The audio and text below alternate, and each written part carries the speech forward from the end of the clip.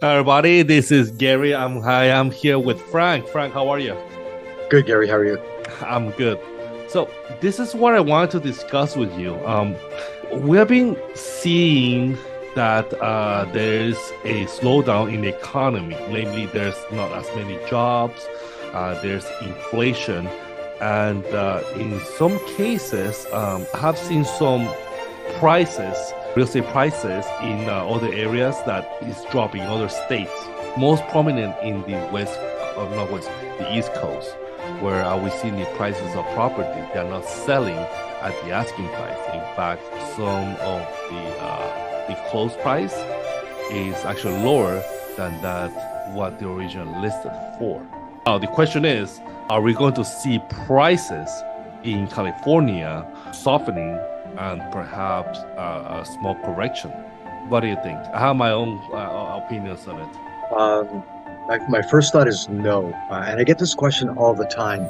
And the reason that it comes up so much is, as you know, rates went from 3%, 3.5% to over 7%, literally overnight.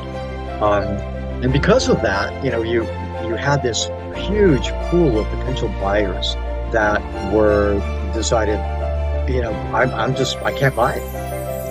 Or why would I buy it? I mean, a month ago I could have gotten a 3.5% rate, and now it went up to 7. Right. All because somebody's worried about inflation. That's crazy. So we literally saw, and I don't know the numbers. I'd have to guess that close to half of the potential buyers had decided, no, there's no way I'm going to buy right now. It's got to come back down again, and I'm waiting. So this question comes up a lot. Especially as rates are up and buyers are asking, okay, when can we jump back in? And they're also asking, the other question I get is, I also want to wait for prices to come down. And that's the other thing that I just don't see happening at all. Mm-hmm. And you bring a different perspective than I do, Gary, because I know that you network with a lot of people all over the country, mm-hmm. Including the East Coast. And we have markets can vary a great deal, and they do. My network is mostly Southwest. I do have people that are network in Arizona, Texas, Nevada. It's mostly the Southwest, and so I don't bring the same perspective that you do. But I got to tell you, in the markets that I follow, which is, obviously Southern California and then the Southwest, it's not happening. Not at all. Like, if you think you're going to buy when prices come down, you're going to be waiting forever. And it's just not going to happen. I think, and let's talk about Southern California specifically, because I get that other markets are softening. Now the question is Southern California softened? My first reaction is absolutely no way. The demand for homes is very strong, mm-hmm. So I don't see any softening. One of the biggest concerns that you and I have, aside from the softening issue, is it makes our job so much more difficult, because if the market does start softening, then you and I have to worry about appraisals. That's one thing that's happening right now in the East Coast. The properties are not appraising. We've been in that market before, where property, wasn't appraising. Property would sell. The demand is taking off quicker than the values, and appraisers are saying, well, hey, somebody's willing to pay $800,000 for this property, but I'm pulling all the closed sales in the area, and everything sold at $750 just 3 months ago. Yeah. So we've been in that market, and we've had to deal with that and struggle with that. I'm not seeing it right now with appraisals. I'm not seeing that, and I'm just not. Appraisers are pretty much, going along with the market. And as every time I think, whoa, we sold this one much, much higher than I think that the appraisal is going to come in at, it just surprises me and amazes me that the appraisers are able to still find a way of bringing the value. So number one, is it happening now? No. The second question is it going to happen? If it's happening in other markets, will we be seeing that sort of thing eventually here? And my thought again is no. It's no. I mean, we've, look at what's happening as far as the weather goes in the rest of the, I was going to say the other half of the U.S. It's not the other half of the U.S. It's most of the U.S. is going through, is going through some sort of extreme weather problem, whether it be extreme rain, hurricanes, tornadoes. I don't know the difference because we don't get them here. But who cares, right? No, I mean, of course, we don't. Okay. We're concerned about the rest of the country. Hurricanes happens near the coast by the water. Tornadoes are inland. I learned something today because we don't deal with it. You see it on the news. You hear tornadoes and hurricanes, and so interesting. I had never paid enough attention to make that connection. So good to know. Watch the movie Twister. It's inland. That's a tornado. I'm not interested enough in that movie to watch it. There are much better movies out there. Yes. And I know that's going to be a controversial topic, but which brings me back to Southern California. While the rest of the country is going through some sort of extreme weather, all the things that I just mentioned, Southern California, is warm. It's starting to get warmer than before. It's just global warming, whatever it is, it's getting warmer, but it's still tolerable, livable, and many would say desirable. That while the rest of the country is going through these temperatures and extreme weather situations, I mean, we get to, we can continue with our lives without our lives being disrupted by weather, and that's one of the beautiful things about this, Southern California, the climate that we're in, and why everybody wants to come here. I mean, you brought this up in a previous conversation that we had, where you said that from a productivity standpoint, and let's talk about that, because that was your topic that you brought it up. Yeah. That from a productivity standpoint, that people wanted to come here because we weather isn't disrupting their productivity. Well, let me touch upon that. Are we going to have a price correction? Are we having it now? No. Are we going to have it? No. And I'm standing on this. Why? And here's my reason. Picking up on that, we have a very blessed weather. It's called the Mediterranean weather. There's only a few places on Earth that have this type of weather that is conducive for human enjoyment and habitat. Other parts is actually south of Spain, where it's like that Mediterranean area are parts of Italy. That's actually parts of it is very enjoyable for to live in. Now, if we were, let's say, working on the East Coast as real estate agents, let's say, for example, New York, some of the agents actually work part-time in one state, and then they work on the other state. Guess which one is it? They go south, right? So whenever there's winter in New York, they will have to move a snow, they call, to work in Florida. Others actually, you mentioned also was Arizona. Arizona have a lot of snowbirds also from Utah and from the Midwest, where it has snow, like in North Dakotas. So a lot of these areas, they do have a hybrid economy where they enjoy the retirees from other states. They come live in it. My camera went up.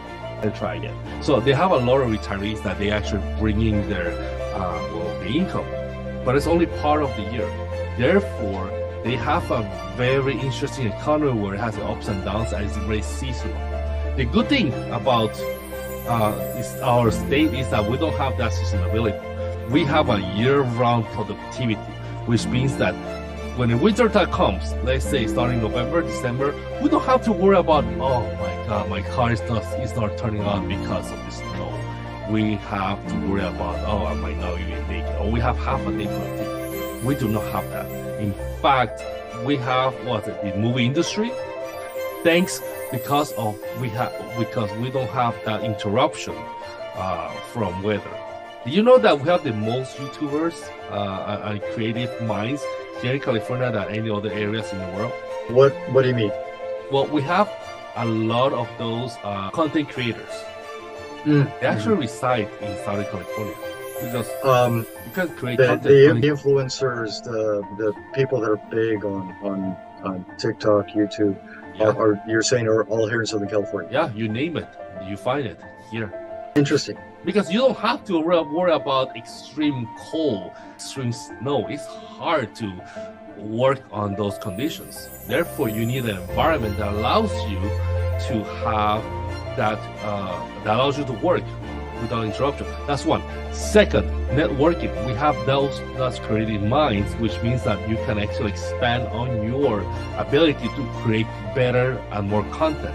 That's just one industry. We also have the import-export. We have the biggest port in the world, actually. That is Long Beach. Actually, it's the second largest. You know which one is the biggest port in the world? Biggest port in the world has to be in China. Yes, it's in Hong Kong. Okay. Yeah. So, and that's the second one here in the U.S. They're the one sending and we're the one receiving. And from there, we're going to ship everything from via train and local ground transportation, 18-wheelers.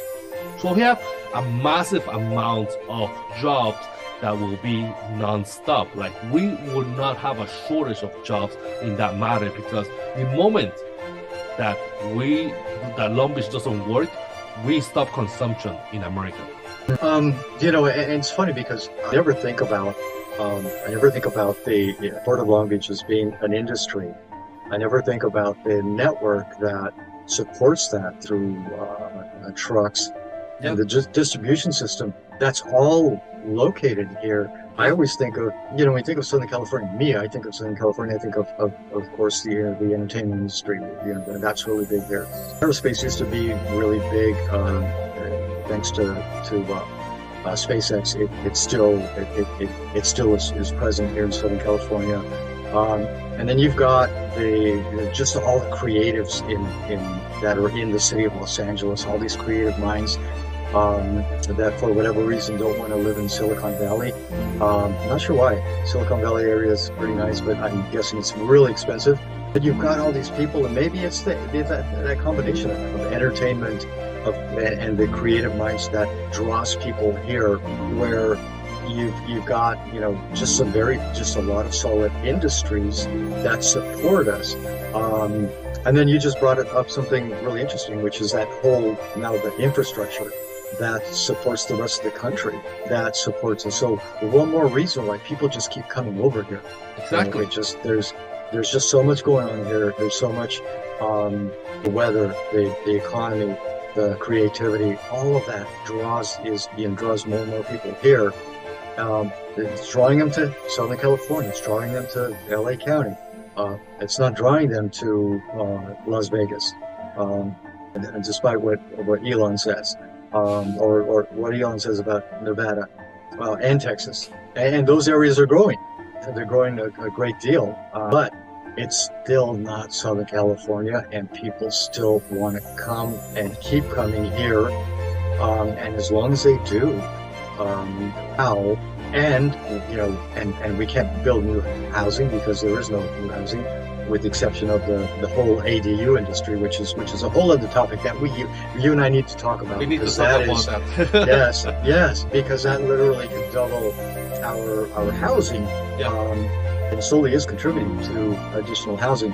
But at the end of the day, we can't build new housing in Southern California inside because there's just no place to do it. It's already done. It's already built. So when you've got a limited amount of housing that isn't really increasing, and the people that are being attracted to this area, why would prices ever go down? How would prices ever go down? I don't see it. I mean, we have a robust economy. And there's more that I'd like to share on the reasons why. Maybe we can say that for another topic, but our time is up for now. Okay. I definitely want to talk about ADUs, because that's a whole other discussion that we could spend a lot of time on, that I think is really going to influence our housing here in Southern California. This is one thing I want to say about ADU. We can talk about next time, is that ADU is the next gold rush. Keep that in mind. Okay, that'll be a great introduction for that discussion. Yes. So Frank, if people want to get a hold of you, how can they get a hold of you?